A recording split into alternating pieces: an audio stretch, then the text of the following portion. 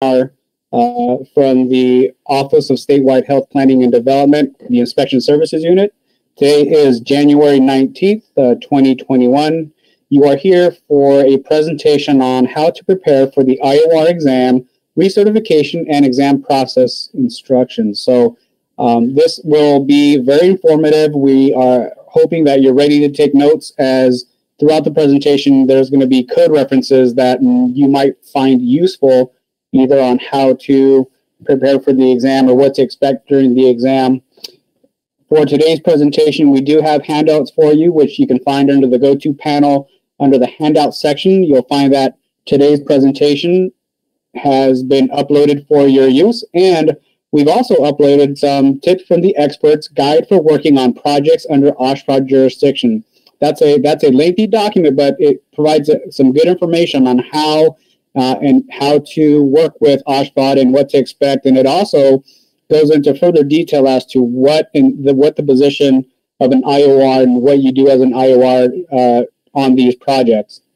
We do want to mention to you that there is a deadline to submit the application to participate in the IOR exam, if that's something you're looking to do, and that deadline is February 1st, 2021. Again, if you're looking to submit your application to participate in the IOR exam, please submit that to our office by February 1st, 2021, and make sure that you pay your fees as well. Once you pay your fees, Michelle will go ahead and reach out to you and schedule an appointment for that exam. You are here for a roughly 1 hour presentation, maybe a little shorter. And this is a second part in a 5-part series that helps guide you through how to prepare for the IOR exam.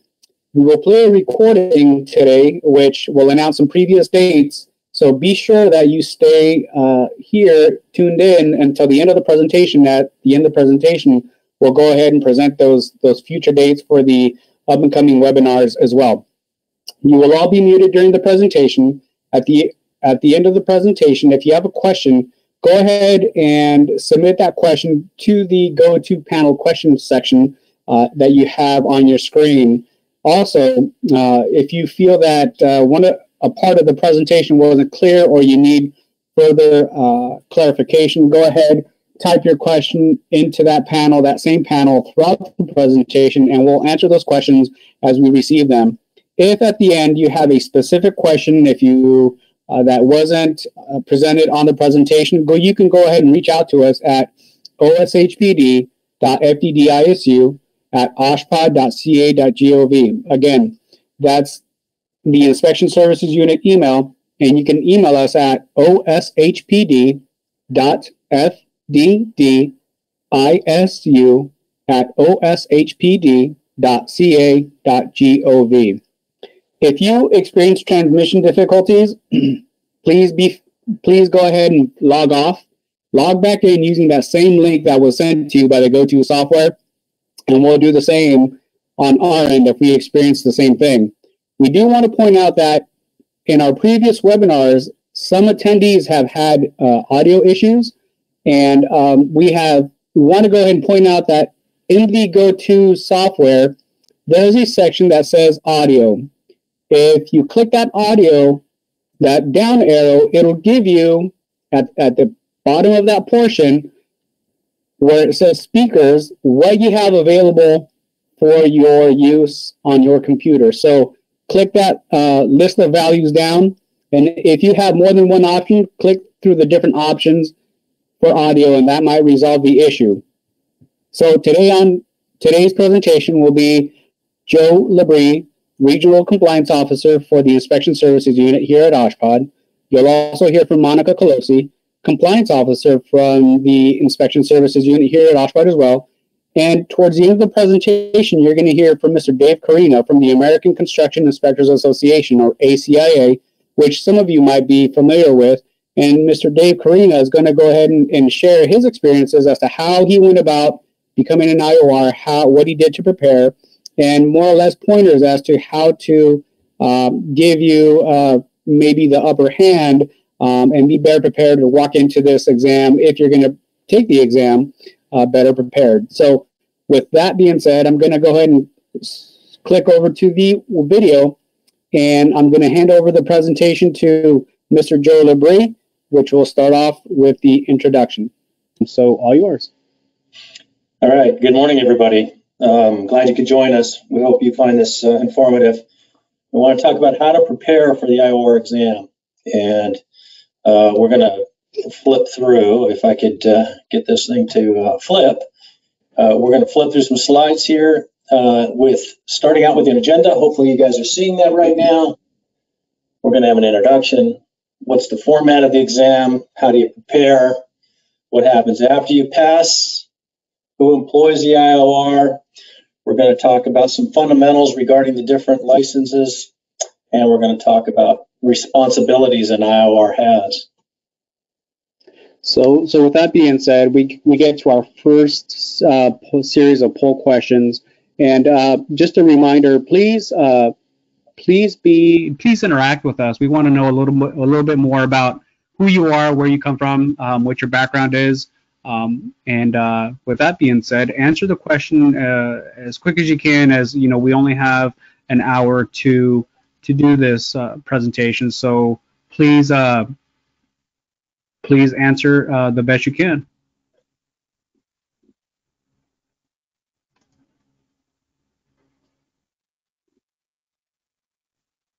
We'll go ahead and keep the polling session to as short as possible. I'll try to give everybody a chance to respond, and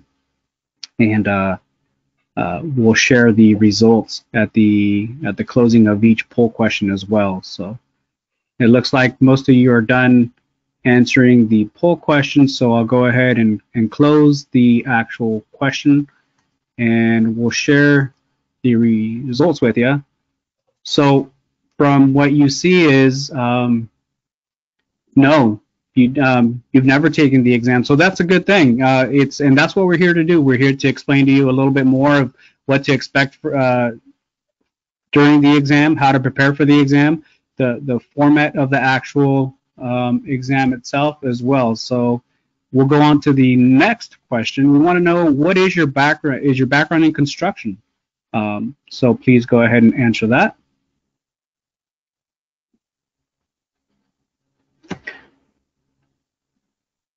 And you know, typically, of course, the amount of IORs that we have and the applications that we have are in construction background, one form or another, right? It's either you were a city inspector, county inspector for a jurisdiction, or you may have been a contractor, or you may have been an owner's representative, and that's always qualifying. It may be qualifying to qualify for the exam here through OSHPD Class A, B, or C, depending on what you're looking for.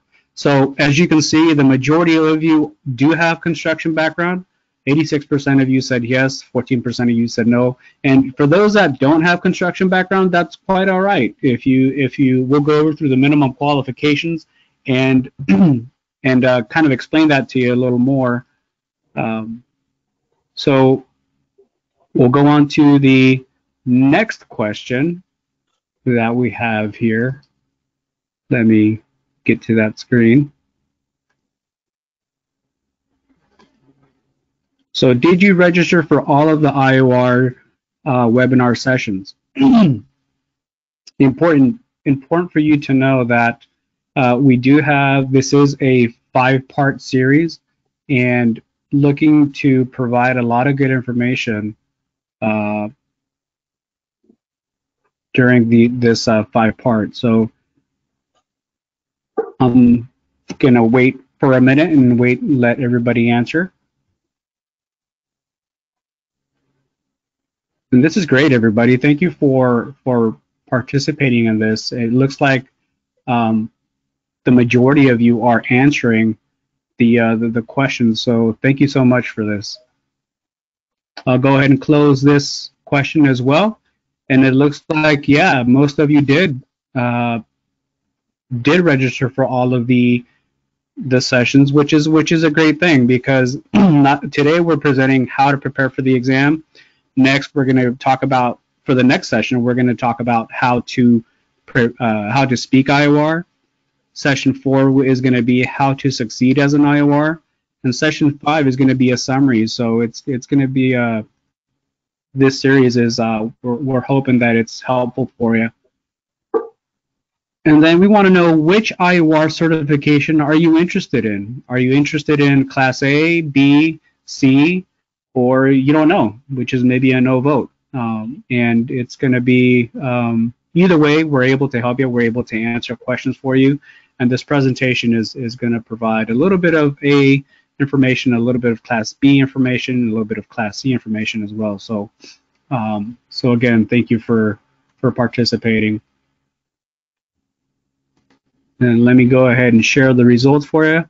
So the majority of you are interested in Class A, which is great. Class A, for those that don't know, is the highest level of IOR certification, where you can inspect on an OSHPD job all assets or facets of the construction. So, and then we'll go to the last question here. The last question is, we want to know, how familiar are you with OSHPD? Did you know about OSHPD before you attended the series, or how? Just a little bit information for us so we can better gear future presentations for you. And I'm seeing that some people, you know, not so much, not familiar with OSHPD, and that's okay. OSHPD, as you go through this series, and you know, hopefully those that are saying not so much, you did register for the other webinars, which we're going to be able to explain to you what it is we do, what is an IOR responsible for, what are you supposed to do. So with that being said, that's the last poll question for this series. I'm going to share the results with you,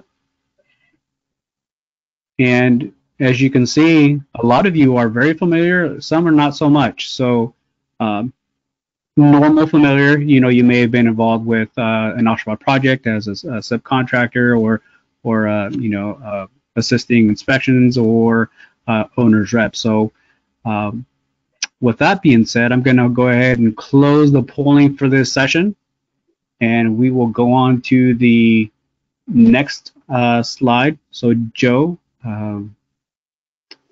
from here, it's all yours. All right, thank you. You know, I appreciate everybody's participation in that.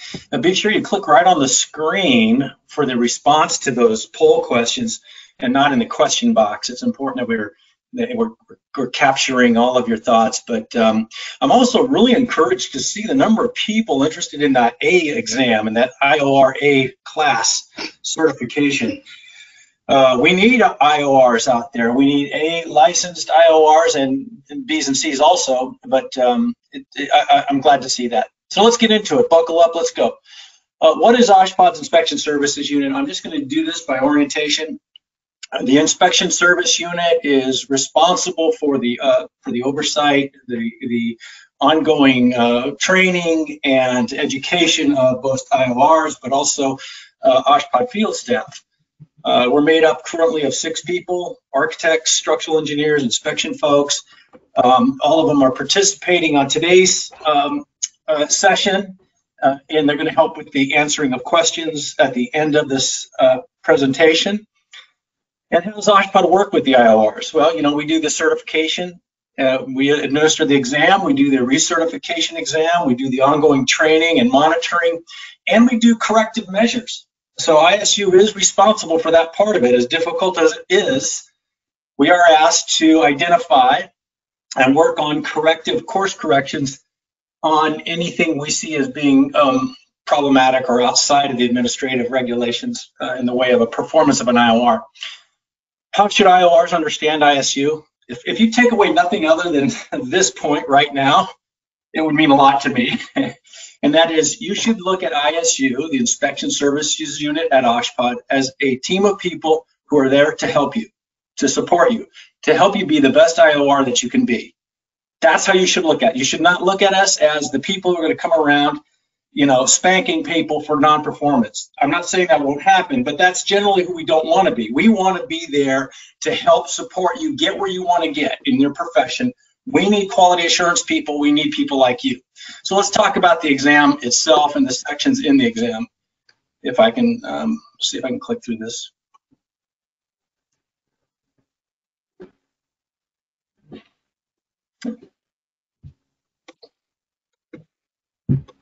Hang on. All right, so it's skipping around a little bit. Okay, so I'm bouncing around a little bit here only because there's a little bit of a lag here that I'm not used to on the transition of the screens. So what's in the exam format for a Class A IOR exam? It's an open book exam. You're gonna need to know about the code, and you're gonna need to know about how to read plans. There's 80 questions. You have 4 answers. You have 4 hours to answer these questions. It's in the morning, it's in the afternoon. The code knowledge is weighted on administrative regulations and structural discipline. On the plan reading, it's weighted on the structural discipline. What about the B exam? It's 80 questions to be answered in 4 hours. Code knowledge, right? Code knowledge is 80 questions, 4 hours, weighted in administration. The plan reading is also important. 40 questions to be answered in 2 hours. And it's not weighted on any one discipline. Okay, what about Class C?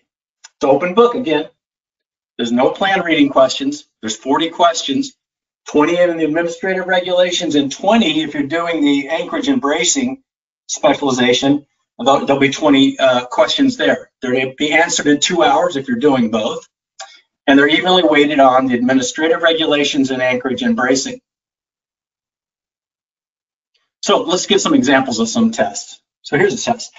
In accordance with the section of code, who shall submit to the office a verified compliance report with their signature and based on their own personal knowledge? Is it the architect, engineer, IOR, approved agency, special inspector, contractor, owner, builder, all of the above? How do you find the response to that?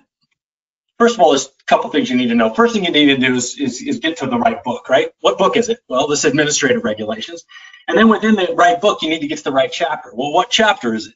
Well, chapter 7 is standards, safety standards for hospitals or healthcare facilities. So then you go, okay, good, I'm in the right section. Now what's the right chapter? Now what section? We're talking about construction. Now you're really just zeroing in, right? And when you get to the right section, you read the section and you look for the types of words that were captured in the question. And you can find section 7-151 right there. And the big tip off was we gave it in the question where to look, and that's where you would go find the answer. It's all of the above. Now, for the purpose of what we're doing here, I care, and by the way, these particular questions are not on the exam. These are examples that we've extracted from a pool of questions that we have, just to give you a flavor of what to expect. So here's another question. This is electrical. So right off the bat, there should be a pretty good idea you're going to be going the electrical code. But utilization equipment weighing not more than blank shall not be permitted to be supported on other boxes or plaster rings that are secured to other boxes, provided the equipment or its supporting yoke is secured to the box with no fewer than 2 number blank screws. All right, so how do we get to the answer? Again, it's kind of the same process, right? We want to know, well, what book do we need to be in? Well, that's the CEC. And then what chapter we need to be in? We need to be in chapter 3, and then we need to look and study the table of contents. And it'd be really good if you're studying this in advance of ever coming right to the test, is you have some familiarity with the table of contents of the various code books. And then from that section, you're able to extract the answer. You dig in, you have to study a bit on it, you have to search a little bit, search for some of the key words that are included in the question. And you can find that code section that's shown in red right there. That is the answer is 6 pounds and number 6 screws. Just a couple more, I think. So here's a plumbing question. Test gauges used during pressure testing of plumbing systems shall have a pressure range not exceeding blank the test pressure applied. Okay. All right.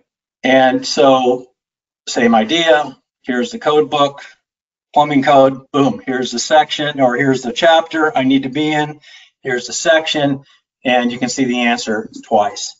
And again, plan reading, we start to look at something a little bit different now, right? Now we're not looking at the code, now it's plan reading. What do you need to know? You need to understand some fundamentals about understanding how plans are assembled, how they're put together.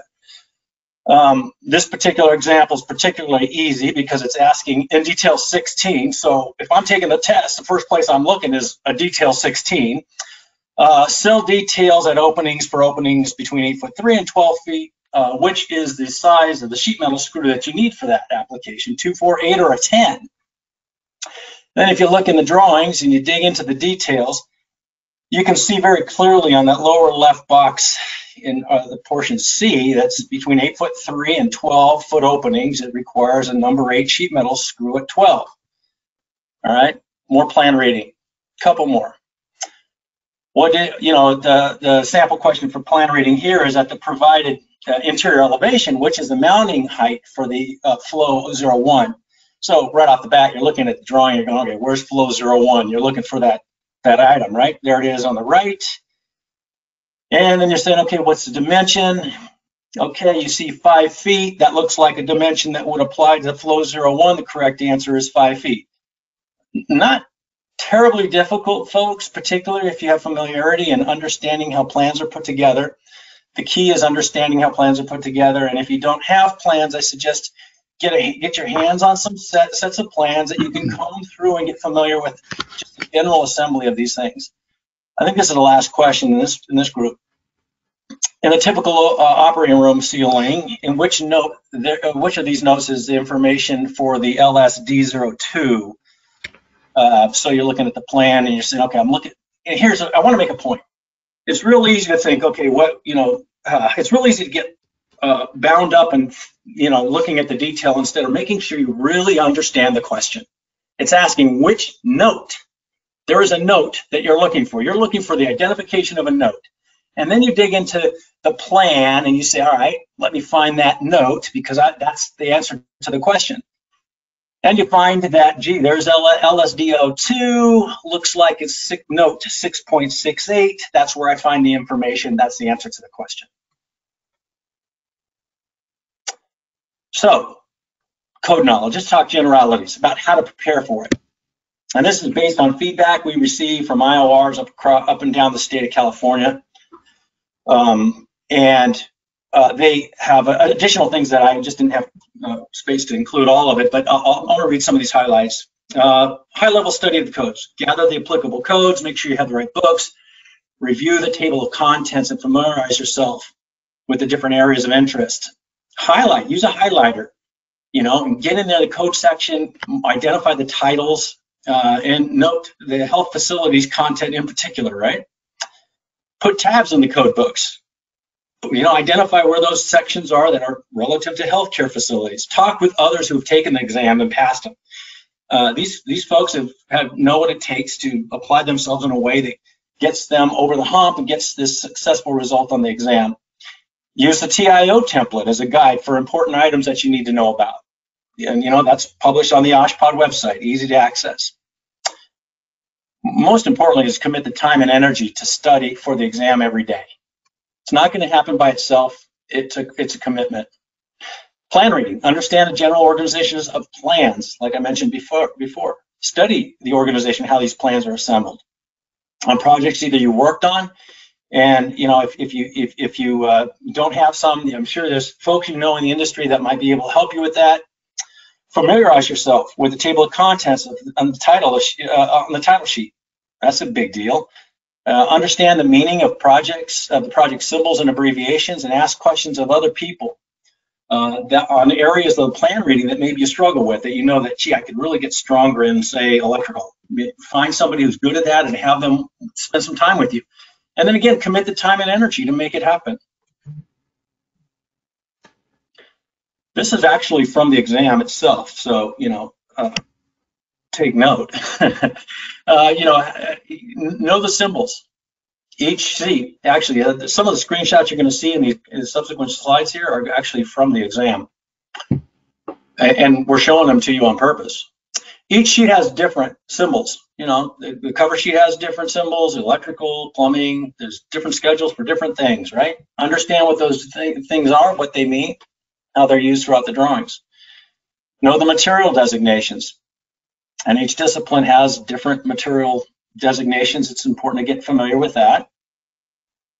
And know the abbreviations, like the previous slide said. And then know the drawing index. This is the actual drawing index from the exam. Know it. Understand, okay, where's the structural? Where are the structural details for, foundations? Understand how you can get there. So you're not spending a lot of the test time digging around trying to meander your way through to the place you need to get. If you can come to the test ready to get where you need to get quickly, the answer will become, it will flow to you a lot faster. So what happens after you pass an exam? First, you get a combined score for code knowledge and plan reading must be greater than 75%. I'm going to tell you this twice because there's a reason. 75% is the right answer. Notification of exam results available within 4 to 6 weeks from the exam date. If you fail, a failure of more than one discipline requires a reapplication and exam after 6 months. Not 2 months, not 1 month, after 6 months. That's when you apply again. And I'm emphasizing that also for a reason. Only one section exam retake is allowed, right? You can't fail 2 sections and get a retake within the 2 weeks. You have to reapply 6 months. A retake exam includes the code knowledge and the plan reading. The retake exam is completed within 2 weeks of the notification, and we're flexible. If you're on vacation or a schedule won't allow that, we'll work with you. Review of the completed exams is not allowed. We can't send you the exam so you can have that, but we will show you the example that you see there shows you how you performed on the exam so that you can have a sense about where you need to study more. Successful examining will be requested to email a picture of their official badge once the exam is passed. The badges will be sent out within a couple weeks, and the examinees who are successful will be eligible to become IORs on projects immediately, and their credentials will immediately be available on OSHPD website for people looking for IORs. On this one here, who employs the IOR, I want to emphasize who doesn't employ the IOR, because you can look at the code and find out who employs the IOR. Who doesn't is the contractor. Who doesn't employ a IOR is a manufacturer. Who doesn't employ the IOR is OSHPD, right? It's important that everybody understand that's the hospitals that are employing the IORs. The different class of certifications you can get is the Class A, I think, as Caesar mentioned earlier on, may inspect all aspects of the construction. And it's the structural thing that really sets apart the Class A inspector. Class B inspector also may inspect a lot. However, they cannot be inspecting the structural work. The administrative part of the regulations is an important part for all classifications. The Class C inspector may inspect one or more areas of construction specialty as certified. We don't test on the certification material itself. We don't dig in on that material like you see on the screen here. Those are certifications that you as an inspector would get outside of OSHPD's domain or realm, and you'd come to the exam with one of those already under your belt. That's a lot of information, Joe, and something that we do want to point out at ISU and at OSHPD is that it's important that you understand that when reading the code, you need to be able to come in and differentiate where a sentence begins and where it stops, the commas and the exceptions, to be specific when you're reading the code. There is a lot of information. Plan reading, you have to be able to understand and be familiar with the plans and details and notes and footnotes and symbols, and there's a lot of good stuff that we're trying to push and let you understand. But I think the most important thing to understand is that when you're out in the field, as you become familiar and that you're working the field, you'll certain code sections will become ingrained in your mind. But it's okay. It's okay not to know the code in and out. But what is important is to understand how to maneuver and research the code and feel comfortable with the code and knowing where to look. So with that being said, we're into our next set of poll questions. The question is, what is the minimum percentage for passing the IOR exam? So again, please feel free to provide answers and let us know what it is that you think. And Monica, if you're here, could go ahead and provide a little more information. So first of all, we want to remind, please answer directly to the quick poll questions, not to the question on the webinar, because like this, we would like to know exactly how many people really are answering. So I believe Caesar got the result perfect. 75% is the 99% that answer. And actually is correct because as Joe provided on his presentation, yes, it's the 75%. As a reminder, the 2019 Admin Code 7207 Section C talks about, in order to successfully pass the Class A, B, or C certification exam, the candidate must obtain a passing score in each section of the written exam. The prior code was talking about the 75%. The new code doesn't say, but we are still respecting the 75% as a combined score. So thank you, Monica, for that. That's and I appreciate you giving the code section as well. I know a lot of people should, if you're not taking notes, should probably take notes, because the code section we're going to give you through the answer portion of the poll questions is going to be helpful for you to go ahead and crack open the California Administrative Code and research and read the code for yourself, and hopefully better understand the code section. So next question that we'd like to go throw at you is, the failure of more than one discipline combined requires a reapplication and exam, but when can you reapply? That's the question. So please answer as you see fit. Monica? Please answer by clicking on the slide quick poll.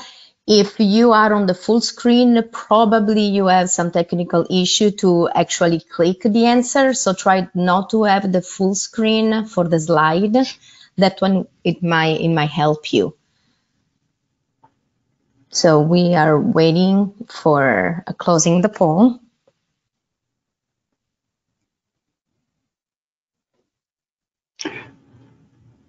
Very good, and thank you for those that are participating and providing feedback. This is going to help us again with our future webinars and better, so we can better present webinars or present webinars that are better fit to help you out with this process.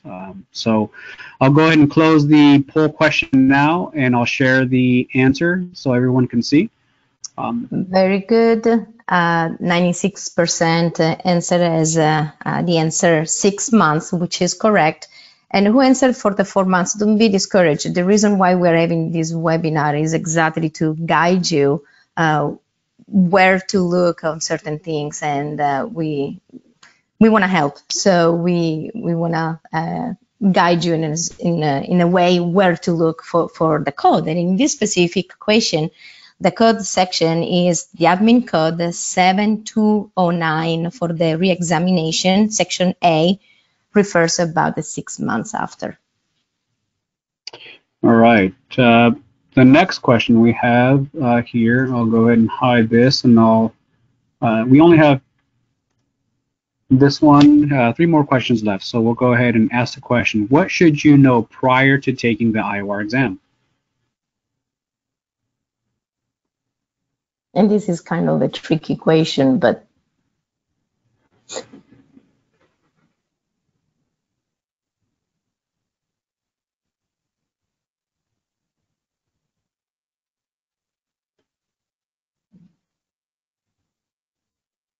it all goes back to knowing how to read the code. Knowing the code and where to look is fundamental. It's important.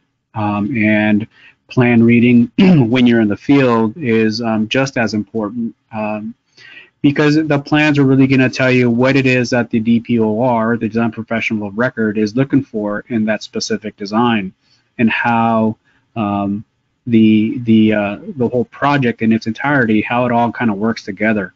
You know, if you don't know, you know, the DPOR will go ahead and, you know, submit for approval to OSHPD for plan review, and then go ahead and be reviewed by OSHPD, and then stamp approved.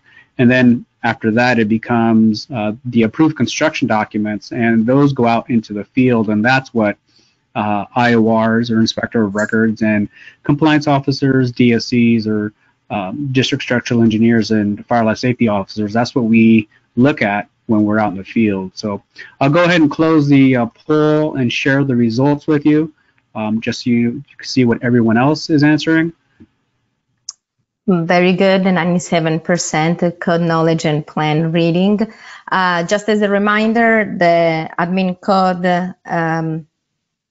7207, the portion 1 talks about Class A and Class B, that both need to have a code knowledge and plan reading. And section 2 talks about the examination for Class C, which is only code knowledge. But we noticed before the majority of you are applying for Class A, which this is probably the reason why the majority selected code knowledge and plan reading. But also Class C, even if it's not part of the examination, like even Cesar said, knowing the plans is not a bad thing. All right. Next question, and we're making good time. So it's the next question is, who employs the IOR? This is something that Joe had mentioned earlier in the presentation, and I see that 30%, 40% of you have answered, and the majority of you are answering healthcare facility owners. So we'll wait a couple more seconds to go ahead and give you the opportunity to answer if you haven't done so already, and I'll go ahead and share the results with you as soon as we get there. So, you know, five more seconds, and I'll close out the poll question. So I'm going to go ahead and close it now. I'm going to share the results with you. And we see that 98% of you answered that healthcare facility owners employ the IOR. Which is extremely correct. The admin code 7144 is really defining the healthcare facility owners as who will employ the IOR. Again, it's non-OSHPD, is not the contractor. Yeah, and this at times may be a little difficult to understand, because, you know, the IOR is out in the field, and you're really working, you know, elbow to elbow with the contractor, and, you know, even the construction management company, and you end up having a really good working relationship with them. But, you know, just be mindful that they're not the ones that employ you. You're actually, as an IOR, you're employed by the healthcare facility owner. And last question, I'm going to go ahead and hide this results. And last question we have during this poll session is, can IOR Class B inspect and approve structural elements? And this, again, is something that Joe had mentioned in his presentation. And, you know, for those who are not familiar with OSHPD, you know, this may be a little confusing, because Class B can really inspect almost all portions of the project, except for one. So I'll give 5 more seconds to go ahead and close this poll. And it looks like the majority are voting. So again, greatly appreciated. This information is really going to help us as we move down the line with ISU. So I'll go ahead and close the poll now, and I'll share the results with you. Perfect. So Class B doesn't inspect the structural element. And again, the admin code 7200, section 2, refers to what Class B inspector can inspect, and structural element is only for Class A. And again, if you have questions, ask us. We are here to answer, to help you. We are here for you. Perfect. So we'll go ahead and hide this, and we'll continue with our presentation. So Joe, you should have control again. So please, all yours. Okay. So we're going to hammer through what the responsibilities of the IOR are. The responsibility of the inspection resides on the project inspector of record. OSHPD only observes the process, and the IORs are doing the inspection. We're looking for adequate and competent inspection that's gained through continuous and periodic inspection. What's continuous inspection? Complete inspection of every part of the work. Concrete or masonry work, which can be inspected only as it's placed, for example. What's periodic? Periodic inspection means the type of work which can be completed, inspected after the work is installed while the IOR is not present and prior to cover-up. Okay, and I'm going to try to go quickly here because I want to save some time for some questions. Our IORs work under the direction of the design professional of record. The IOR is responsible to report inconsistencies on the approved construction documents. The DPR's instructions shall not cause the work to be done not in conformity. That particular sentence bothers me because of the double negative, but hey, that's just me. All right, what files are on the job site? The approved construction documents, the reports of the test inspections, the TIO program, gotta have that. It's not yours to manage if you're the IOR. I want to make that point. All codes and regulations referenced in the approved construction documents, the specifications, any research reports, manufacturers, installation drawings. The IOR should maintain field records on the construction progress for each day. These daily reports have to include the time of arrival, departure, summary of work in progress, noted deficiencies, date and time, the method of corrections. Let's see, IOR notifications to OSHPD. When is OSHPD to be notified by the IOR? When the work is started or resumed on the project, at least 48 hours in advance of the time when foundation trenches will be completed, 48 hours in advance the first placing of concrete, and when work has been suspended for a period of more than 2 weeks. Those are the times we really need you to contact us and make us aware of the delay. So what are some success checklist items? Daily reports, test lab qualifications. These are items that you want to have these documents on site for your field staff, the design professional. When they come to the site, want to look at this, you as the inspector should have this organized and the ability to share this with those folks as they come onto the site. Special inspection qualifications, the TIO field maintenance. Obviously, this is done by the design professional of record. For some reason, this transition's kind of slow here, but bear with us. The directive or the change log, right? The design professional needs to keep a change log, needs to keep it current, needs to give it to you as the IOR, keep it on site. Verify compliance reports maintained by the design professional, but kept on site by the inspector. Submittal, shop drawing log. Again, these are things maintained by the designer, but these are documents that you are being asked to keep on site as well. Approved design documents, including deferred approvals, architect and engineer's observation reports when they come out to the job site, an oils list, deviation and discrepancies list.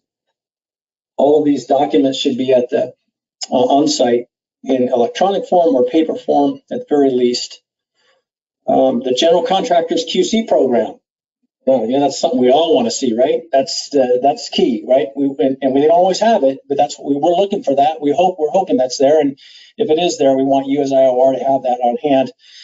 Notice of non-compliance logs, special inspector reports, discrepancy and correction reports. Those are all important documents to have on site.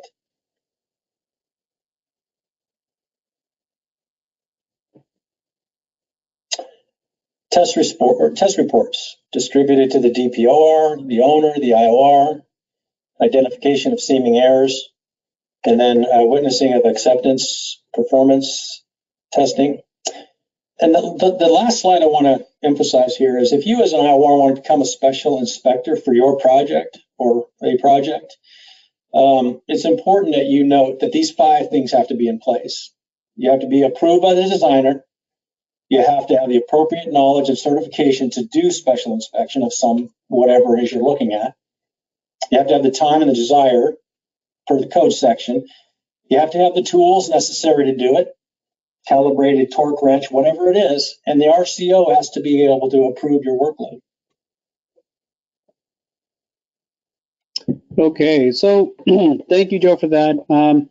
I know that we had shared with you that we're going to have 3 sessions of poll questions. So we're running short on time. So what we're going to do is we're going to go real quick through the questions. I'm going to go ahead and read the question, and then Monica, if you could be so kind as to provide the actual answer for this, that would be great. So the first question is, does the IOR work under the direction of the DPOR?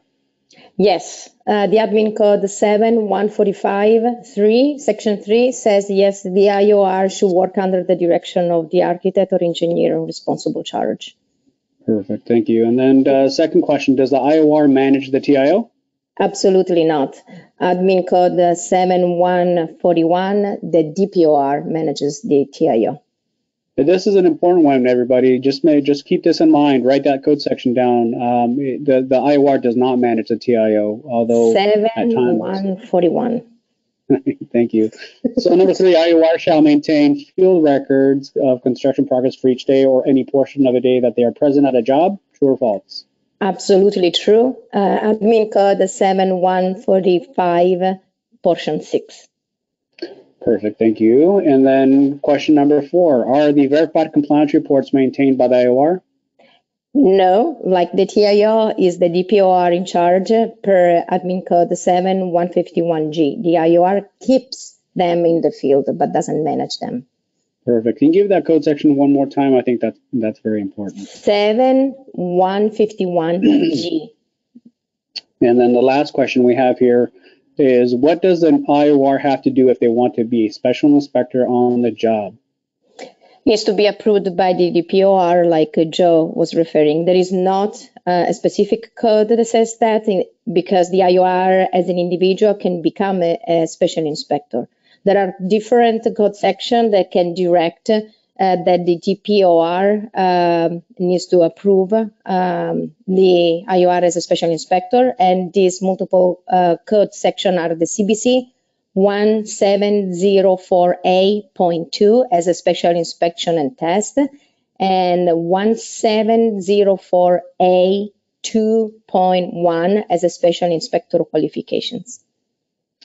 Perfect. Thank you so much. And that is the last portion of our presentation. So right now we want to go ahead and take this time to thank Mr. Dave Carina again for volunteering or agreeing to help us with this, give us his experience as to how the IOR exam was and what he did to prepare. So Dave, all yours. All right. Let's check and see if you can hear me first. Everybody, you can hear me okay on there, guys? We can hear you. Okay, fantastic.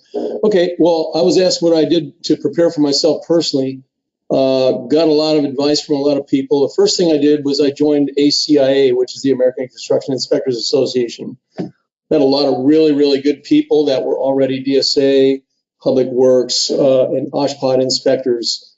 The experience that I brought to the table was 25 years as a commercial general contractor with base trades of structural steel, concrete, and masonry. I also participated because I wasn't, I had not much experience as an inspector, only as a builder. So I did participate in a 2-year construction technology program in Orange County at Coastline Community College. And that was with the different disciplines, with the MEPs, with the admin code, and a lot of the community colleges, not as many offer them, but some do. Study time is got to be the most important part of your preparation. If you're only going to get out of it what you put into it. If you get lazy or if you don't really want it as badly, that's going to be a problem. So you want to make sure that you devote your time to it. I studied myself. I live in Huntington Beach. I went to the main library every night after work. during the week for 2 hours. And on the weekends, I was there Saturday and Sunday for 3 hours. Sounds like a lot of time, and it is. But I wanted it pretty bad because this was a big career change for me in my 40s at the time. So I did this for 3 months.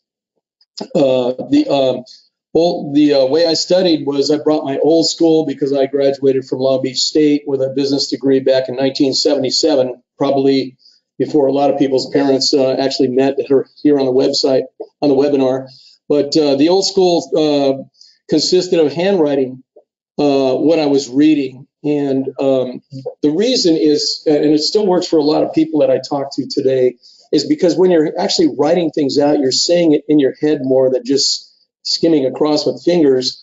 And sometimes when you're reading a book or something or a magazine, you turn a page and you're like, oh God, what the heck was that? And you make a reference to something, you go back to look and you can't remember where you did. And during that time, I actually wrote down the entire California Administrative Code, Chapter 7, and also Article 517 of the Electrical Code, because those were areas that I decided upon on myself that I was weakest in.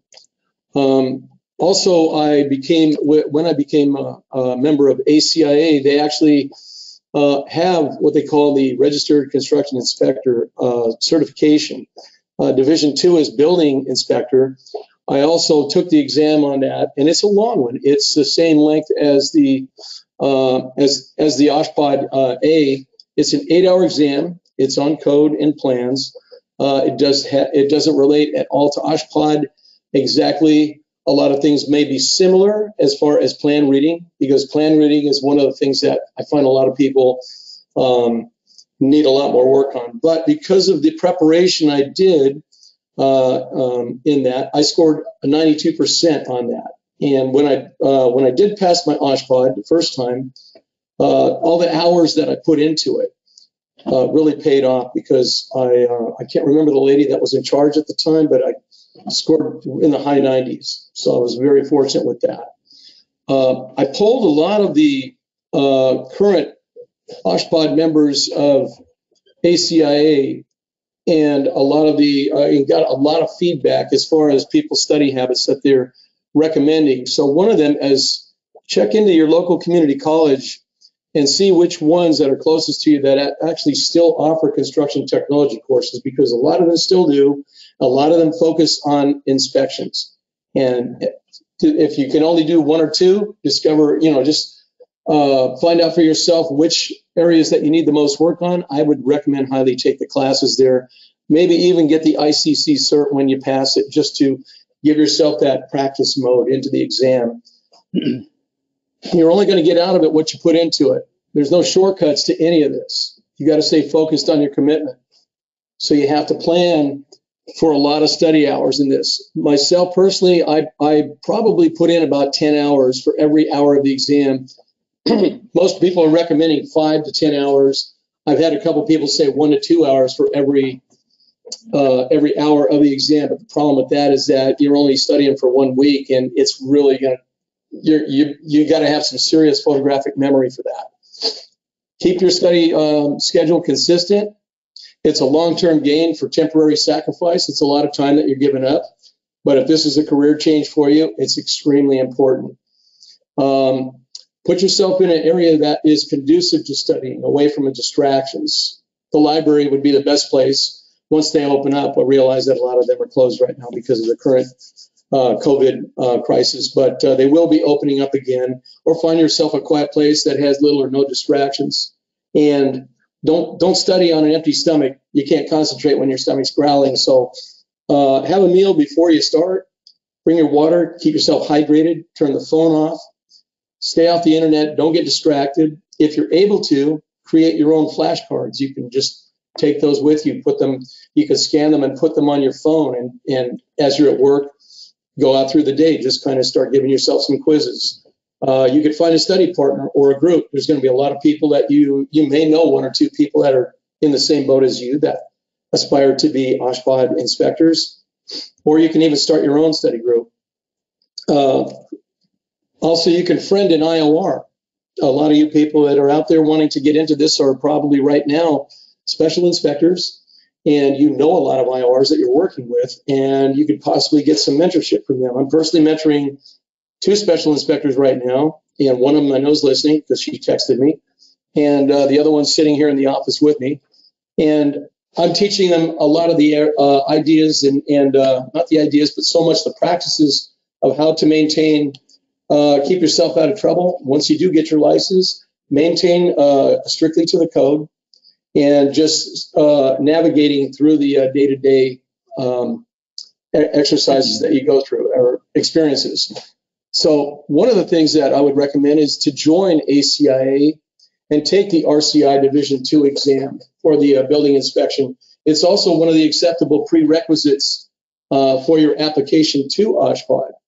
And before we started today, I spoke with the current national president, and what they're offering right now. If you go to acia.com, and if you participate in the RCI exam, they'll give you 25% off, and they'll also give you a free year membership.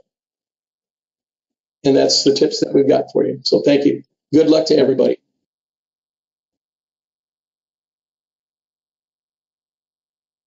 So that's the end of the recording. We hope that you've all enjoyed it and got some useful information from it. We also hope that you've been taking notes. There's a lot of code sections, as I mentioned earlier before we started the recording, that you're going to find useful. If not, all those code sections are found within the California Administrative Code section of the code. So if you have more questions or need further clarification on something that we presented, or just have a question that you'd like to ask about the IOR career or OSHPD in general, feel free to email us at oshpd.fddisu@oshpod.ca.gov. Again, that's oshpd.fddisu@oshpd.ca.gov. We want to go ahead and remind you that we did upload the presentation today into the go-to handout portion of that software box there on the right-hand side. We also uploaded the tips from the experts guide for working on projects under OSHPD's jurisdiction for your use. Again, that's a very useful handout. Explains a lot of roles and information as to who does what on projects under OSHPD's jurisdiction. And as promised earlier today, before we started the recording, for the upcoming dates on the next presentations, we will have Session 3, How to Speak IOR, on January 26th. We will have Session 4, How to Succeed as an IOR, February 2nd. And we will have a summary of all 4 sessions on February 9th, 2021. So those dates are also on our website at oshpd.ca.gov if you'd like to learn more about it. And again, feel free to email us at the email address that we provided you. Again, this was a recording. Some of the information that you heard as far as dates was outdated, but all of the information is relevant. So if you have any questions, let us know. And with that being said, until next time, and if you want to learn more, contact us, reach out. Thank you for doing your part in providing access to safe, quality healthcare environments. So until next time, stay healthy and stay safe.